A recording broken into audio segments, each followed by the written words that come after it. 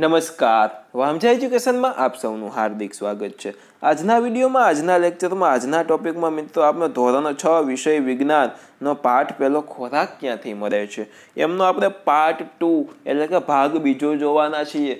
Part પહેલો એટલે કે પાર્ટ 1 તમે ન જોયો હોય તો આ વિડીયો પૂરો કરીને તમે જરૂરથી જોઈ શકો છો। મિત્રો આ વિડીયો આપણે સ્વાધ્યાય પોથીમાંથી પ્રશ્ન જવાબ સ્વરૂપે રહેશે। એક વસ્તુની ગેરંટી છે, પાર્ટ 1 અને પાર્ટ 2 તમે જોઈ લેશો એટલે આખો પાઠ વ્યવસ્થિત સમજાઈ જશે, ભલે તમે ટેક્સ્ટબુકમાંથી ન વાંચેલો હોય। સૌથી અગત્યની વસ્તુ છે દરેક પ્રશ્ન જવાબને સમજવા, એ ખરેખર બહુ ઓછા લોકો સમજાવે છે। એના માટે મિત્રો આપણે પ્રશ્ન જવાબ વાળો આ વિડીયો બનાવેલો છે, અથવા તો કોમ્પિટિટિવ એક્ઝામની તૈયારી કરતા વિદ્યાર્થીઓ માટે ખૂબ જ ઉપયોગી થાય એટલે આપણે પ્રશ્ન જવાબનો વિડીયો બનાવેલો છે।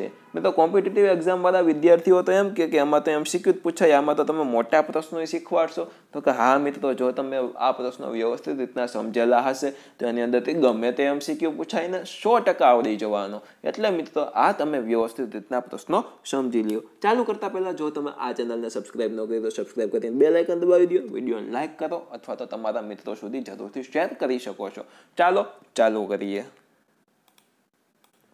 મિત્રો આપણે પહોંચ્યા હતા પ્રશ્ન નંબર 6, વૈજ્ઞાનિક કારણ આપીને સમજાવો। સૌ પ્રથમ વૈજ્ઞાનિક કારણ છે બિલાડી મિશ્રાહારી પ્રાણી છે, સમજાવો। સાવ સહેલું વૈજ્ઞાનિક કારણ ખબર પડી જાય આપણે। પહેલા તો આપણે એ વિચારીએ, પહેલા મારી ભાષામાં તમે ધ્યાન દેજો, પહેલા તો આપણે એ વિચારીએ કે મિશ્રાહારી કોને કહેવાય, તો કે જે પ્રાણી શાકાહારી વસ્તુ ખાતા હોય અને માંસાહારી વસ્તુ ખાતા હોય, આ બંને ખાતા હોય એને મિશ્રાહારી પ્રાણી કહેવાય। કોને? તો કે શાકાહારી ખાય અને માંસાહારી ખાય, આ બે ખાય અને મિશ્રાહારી પ્રાણી કહેવાય। હવે બિલાડી શું કામ મિશ્રાહારી પ્રાણી છે એ આપણે જોવાનું છે। હવે આમાં લખ્યું છે એ આપણે જોઈએ તો કે બિલાડી ઉંદર અને નાના પક્ષીઓનો ખોરાક તરીકે ઉપયોગ કરે છે। મિત્રો ઉંદર અને નાના પક્ષીઓ શેમાં આવે તો કે માંસાહારી પ્રાણીઓમાં આવે। માંસ ખાય એમ કહેવાય એટલે માંસાહારી છે। ત્યારબાદ તે દૂધ, રોટલી અને અન્ય રાંધેલો ખોરાક પણ ખાય છે। આ બધી વેજીટેરિયન એટલે કે શાકાહારી તૃણાહારી વસ્તુ છે, શાકાહારી વસ્તુ છે એટલે તૃણાહારી પ્રાણી ભેગું છે। આમ બિલાડી ખોરાક તરીકે નાના પ્રાણીઓ અને વનસ્પતિજન્ય પેદાશોનો બંનેનો ઉપયોગ કરે છે, તેથી બિલાડી મિશ્રાહારી પ્રાણી કહે છે।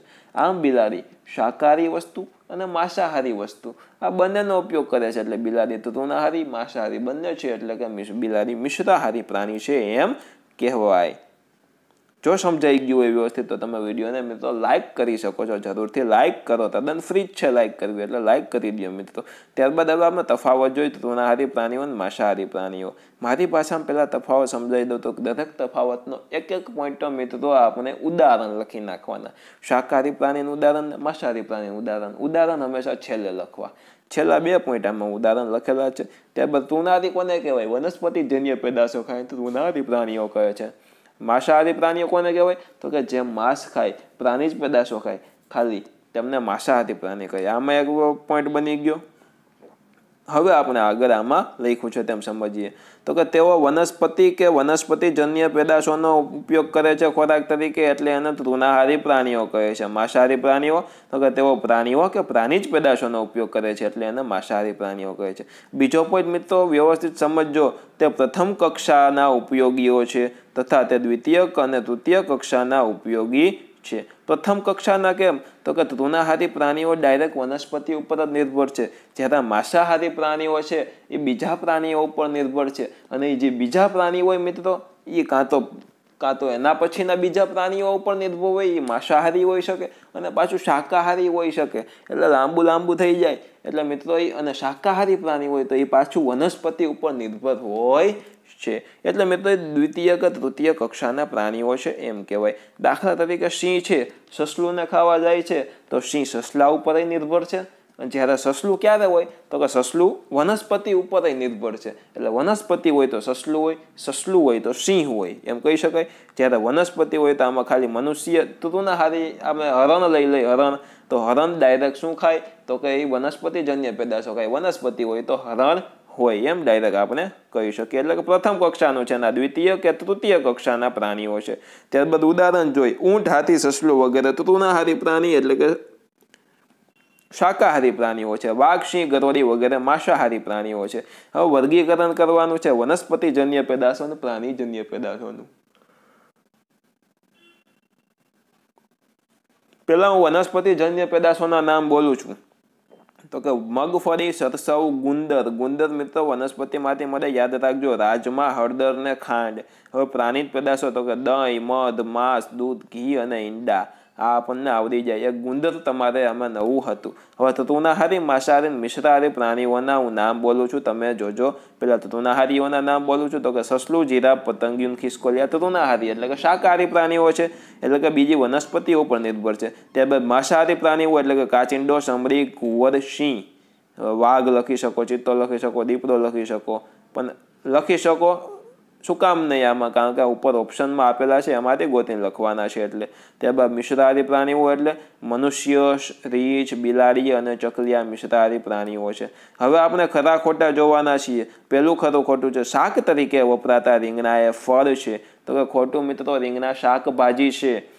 ત્યારબાદ વનસ્પતિના મૂળ, પ્રકાંડ, પર્ણ અને ફૂલ ખોરાક તરીકે વપરાય છે. તો કે ખોટું, બધું ખોરાક તરીકે ન વપરાય. ત્યારબાદ સરસવના પાંદડામાંથી તેલ નીકળે છે. તો કે એ પણ ખોટું, સરસવના પાંદડામાંથી તેલ નીકળતું નથી. મિત્રો આ બીજો પ્રશ્ન છે, મૂળ, પ્રકાંડ, પર્ણ અને ફૂલ ખોરાક તરીકે વપરાય છે. તો મિત્રો આમાં સાચું આવે, ખોટું ન આવે. કારણ કે મૂળ એટલે શું થાય? તો કે મિત્રો આપણે મૂળા ખાઈ, મૂળ તરીકે વાપરીએ. ગાજર છે એ મૂળ કહેવાય. ત્યારબાદ અમુક પ્રકાંડ વનસ્પતિ હોય, પર્ણ એટલે કોબી પત્તા, કોબીજ. ત્યારબાદ અમુક ફૂલ પણ ખાતા હોઈએ છીએ. એટલે મિત્રો આમાં સાચું ખરેખર આવે છે. ત્યારબાદ જોઈએ, કેળના વિવિધ ભાગોનો ખોરાક તરીકે ઉપયોગમાં લઈ શકાય. કેળ એટલે કે કેળાનું ઝાડવું, એના મૂળિયા કોઈ દી ઉપયોગમાં લીધા? તો કે ના લઈ શકાય, એટલે ખોટું આવે. એના પાંદડા ઉપયોગમાં લીધા? તો કે એની ઉપર આપણે ખોરાક રાખીને ખાઈ શકીએ, પરંતુ એના પાંદડા આપણે ખાતા નથી, એટલે એમાં ખોટું આવે. કેળાની છાલ કોઈ દી ખાધી? તો કે ના, એટલે ખોટું આવે. મકાઈ કઠોળ છે? તો કે ખોટું, મકાઈ કઠોળ નથી. ત્યારબાદ જીરાફ માંસાહારી પ્રાણી છે, એ પણ ખોટું. જીરાફ ખરેખર શાકાહારી એટલે કે તૃણાહારી પ્રાણી છે. ઉપર ઓપ્શનમાં મિત્રો ખાલી જગ્યા આપેલી છે અને ઉપર ઓપ્શન છે, એમાંથી શોધીને લખવાનું કયો જવાબ ક્યાં આવે. માત્ર દીપડો માંસ ખાય છે માટે તે ખાલી જગ્યા છે માંસાહારી છે. કોમન સેન્સ વાપરો, આવડી જાય. સાવ સહેલો પ્રશ્ન છે. હાથી માત્ર વનસ્પતિજન્ય પેદાશો ખાય છે માટે તે ખાલી જગ્યા છે. વનસ્પતિજન્ય પેદાશો ખાઈ અને ખાલી તૃણાહારી પ્રાણીઓ જ કહેવાય, એ તૃણાહારી પ્રાણીઓ હોય. પોપટ ફક્ત ખાલી જગ્યા પેદાશો ખાય? તો કે વનસ્પતિ જ પેદાશો ખાય, કારણ કે તૃણાહારી એટલે કે શાકાહારી પ્રાણી છે. પોપટ શું ખાય મિત્રો? કોમેન્ટ બોક્સમાં કોમેન્ટ કરજો જલ્દીથી. પોપટ શું ખાય તે તમારે મને કોમેન્ટ કરવાની છે. દહીં, માખણ, ઘી વગેરે ખાલી જગ્યામાંથી બને? તો કે દૂધમાંથી બને, જે આપણને ખ્યાલ જ છે. ખાંડ આપણને ખાલી જગ્યામાંથી મળે? તો કે શેરડીમાંથી ખાંડ અને ગોળ, બે વસ્તુ બનાવવામાં આવે છે. હવે ખાલી જગ્યા છે, આમાં ઓપ્શન નથી, એમને જવાબ લખવાના. મસાલા ખાલી જગ્યા પેદાશ છે? તો કે વનસ્પતિ જ પેદાશ છે. ત્યારબાદ મધ ખાલી જગ્યા પેદાશ છે? મધ મધમાખીમાંથી બને, એટલે કે પ્રાણીમાંથી મળે, એટલે કે પ્રાણી જ પેદાશ છે.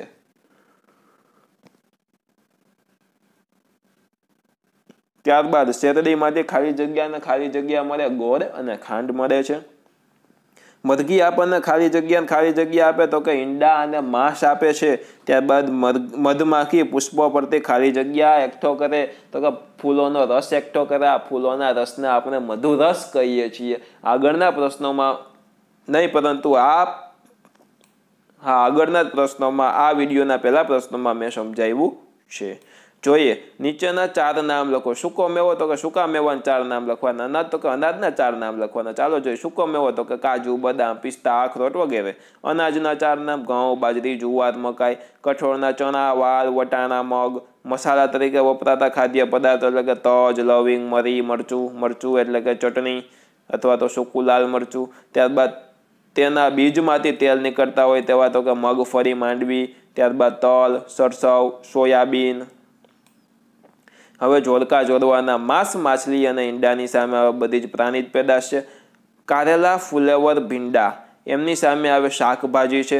સિંહ અને વાઘ એની સામે આવે બીજા પ્રાણીઓને ખાય છે. અને એના પછી તૃણાહારીઓ એની સામે આવે વનસ્પતિ અને તેની પેદાશો ખાય છે. આગળ જોઈએ આપણે હવે.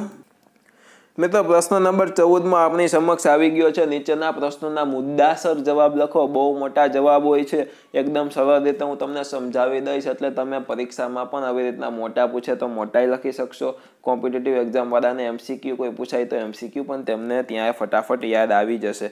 જોઈએ આપણે પ્રાણીઓના ખોરાકમાં જોવા મળતી વિવિધતાઓ જણાવો। દરેક પ્રાણીના ખોરાકમાં અલગ અલગ વિવિધતા હોય, અલગ અલગ વસ્તુ ખાતા હોય, વિવિધતા જોવાની। તો કે પેલું, ગાય, ભેંસ, બકરી જેવા પશુઓ ઘાસ ચરે છે।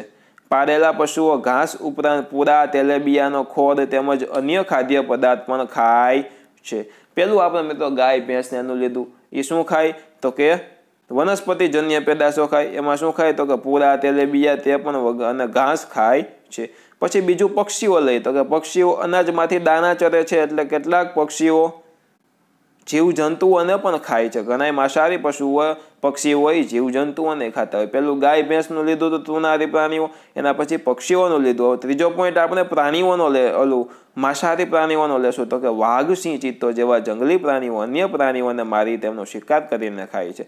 પેલું શું લીધું, શાકાહારી પ્રાણીઓ, પછી પક્ષીઓ લીધા અને ત્યારબાદ પછી માંસાહારી પ્રાણીઓ લીધા। હવે ચોથો પોઈન્ટ મિત્રો, ગરોળી અને કાચિંડો નાના જીવજંતુઓનું ભક્ષણ કરે છે। સાપ,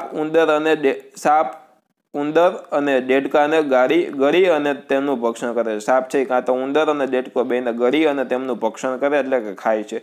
ત્યારબાદ પાંચમો પોઈન્ટ લખવાનો, પતંગિયા અને મધમાખી ફૂલોમાંથી રસ ચૂસે છે। પેલું શું તો કે શાકાહારી પ્રાણીઓ પોઈન્ટ આવી રીતના યાદ રખાય એટલે આખો પ્રશ્ન યાદ રહીએ પરીક્ષા માટે। પેલું શાકાહારી પ્રાણીઓનો પોઈન્ટ લખશું, ત્યારબાદ પક્ષીઓ માટેનો પોઈન્ટ લખશું, એમાં શાકાહારી છે એટલે અમુક પક્ષીઓ જીવજંતુઓ ખાય એટલે માંસાહારી પક્ષીઓનો ઉલ્લેખ કરી દીધો। ત્યારબાદ માંસાહારી પ્રાણીઓનો ત્રીજો પોઈન્ટ લખો। ચોથો પોઈન્ટ તો કે ગરોળી અને કાચિંડો નાના જીવજંતુઓનું ભક્ષણ કરે છે। સાપ, ઉંદર અને દેડકા જેને ગળી જઈને તેનું ભક્ષણ કરે છે, આ ચોથો પોઈન્ટ। પાંચમું આપણે ફૂલોમાંથી રસ ચૂસનારા પક્ષીઓ એટલે કે પતંગિયા અને મધમાખીઓ ફૂલોમાંથી રસ ચૂસે છે। અહીંયા આપણો પ્રશ્ન પૂરો થાય છે। આવી રીતના મેં પોઈન્ટ પાડી દીધા એમ લખવાના। હવે મિત્રો ગમે તે પ્રયોગ સમજાવું, આ તમારો લગભગ પહેલો પ્રયોગ હશે। 5મા ધોરણ સુધી એક પણ પ્રયોગ નહીં આવ્યો હોય અને ભવિષ્યમાં તમારે બહુ પ્રયોગો લખવાના આવશે, કરવાના આવશે। તો મિત્રો પ્રયોગ જોઈએ, ફણગાવેલા મગ બનાવવાની રીતનું વર્ણન કરો। આવો કંઈક પ્રયોગ કીધો છે। ગમે તે પ્રયોગ કહીએ તો મિત્રો પ્રયોગમાં સૌપ્રથમ સાધન સામગ્રી આવે। સાધન સામગ્રી એટલે કે એ પ્રયોગ કરવા માટે, એ વસ્તુ કરવા માટે આપણે કેની જરૂર પડશે તો કે આમાં એક તો મગની જરૂર પડે અથવા તો ચણા વાપરે। ફણગાવેલા મગ લખ્યું હોય તો ચણા બનાવે તો ચણા જરૂર પડે। ત્યારબાદ પાણીની જરૂર પડે, પછી આ બાઉલ એટલે કે પાત્રની જરૂર પડે, કાપડના ટુકડાની જરૂર પડે। મિત્રો જે વસ્તુની જરૂર પડતી હોય તમામ વસ્તુ આપણે લખવાની। ચમચીની જરૂર પડતી હોય તો ચમચીથી લઈને મોટી મોટી વસ્તુ સુધી ગમે તે વસ્તુ જેની જરૂર પડે તે બધી સાધન સામગ્રીમાં લખવાની।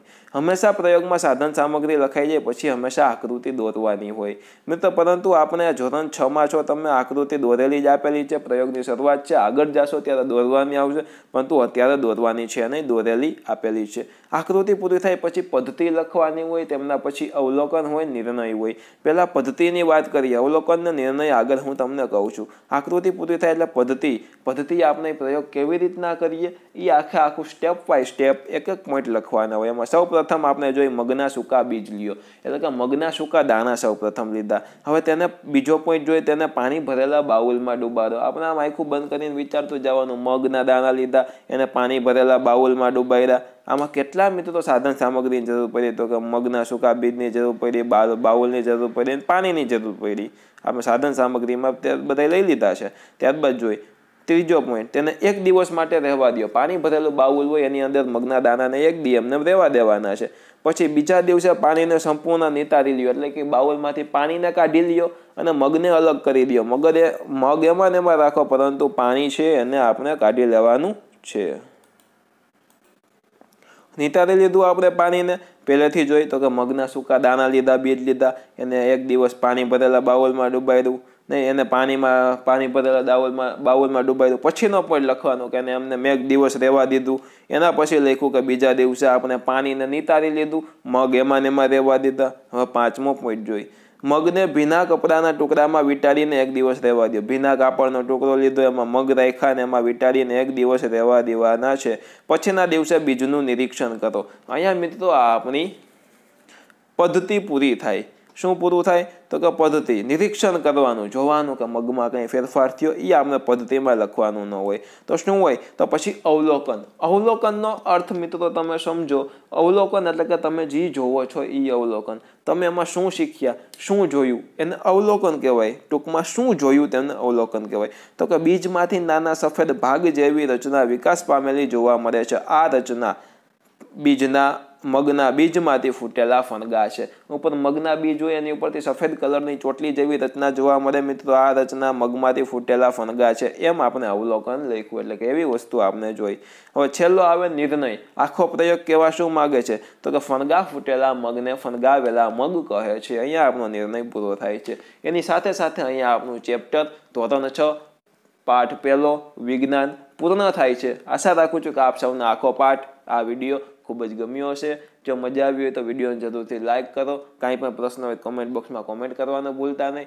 ચેનલને સબસ્ક્રાઇબ જરૂરથી ન કરેલી હોય તો કરી દેજો તથા સબસ્ક્રાઇબની બાજુમાં રહેલું બેલ આઇકન દબાવજો અને તમારા મિત્રો સુધી જરૂરથી વિડીયોને શેર કરજો. ફરી મળશું એક નવા વિડીયો સાથે. ફરી પધારજો. બાય. જય હિન્દ. વંદે માતરમ. આવજો. ધન્યવાદ.